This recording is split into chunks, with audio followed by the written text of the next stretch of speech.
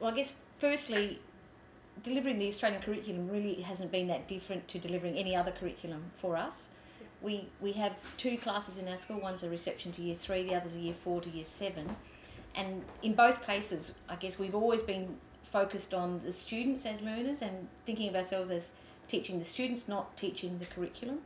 So a lot of the things that we've put in place have been in place for quite a while because of the way we work.